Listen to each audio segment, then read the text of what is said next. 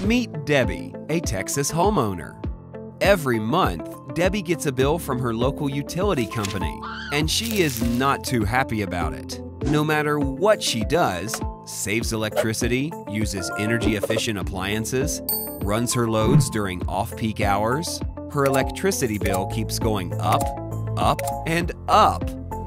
Then, one day, Debbie learns about a net metering program and decides to install solar panels on the roof of her house.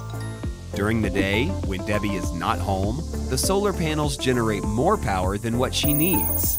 So, all of this excess energy flows back to the local utility company. When Debbie returns home in the evening and turns the lights back on, she continues to use electricity from the grid again.